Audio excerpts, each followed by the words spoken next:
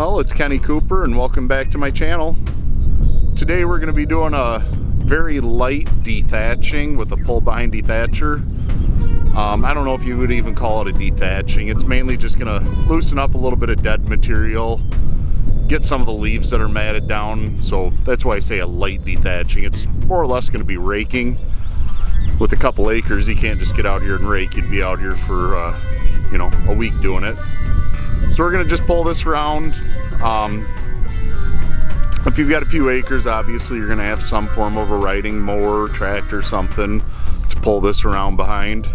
They're not that expensive, and it gives you the option of getting the stuff loosened back up come springtime. Say we got a little bit of matted down grass and some leaves matted down or whatnot, so they say basically we're going to be raking the yard, not necessarily dethatching it. Alright, here's some of our matted down leaves, whatnot, a little bit of dead material in there. I say essentially we're just going to be raking the yard, not really dethatching. Here's quite a bit of dead material hanging out in here.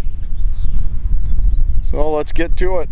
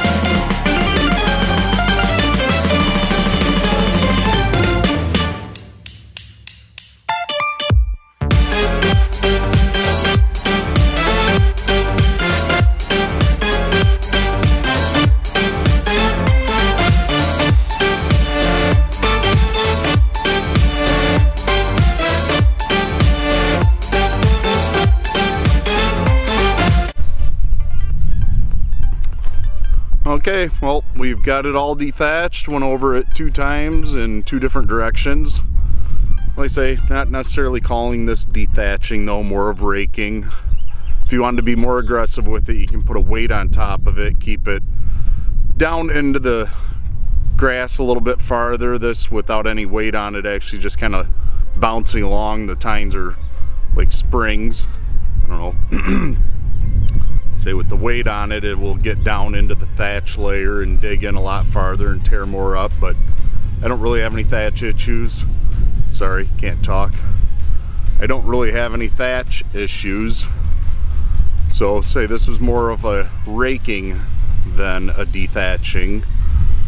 So for those of you out there that have the large yard and want an option for raking, that's pretty much about it. There's no way you're coming out here with a rake for a week straight. So hopefully you can see some of this area behind me. See how much how much grass and debris and whatnot it pulled up.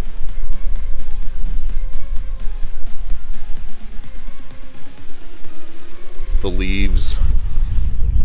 So, as always, if you can like, give it that thumbs up, you know, leave me a comment, let me know what else you would like to see in a video, or if you're learning anything, and subscribe if you want to see any future stuff.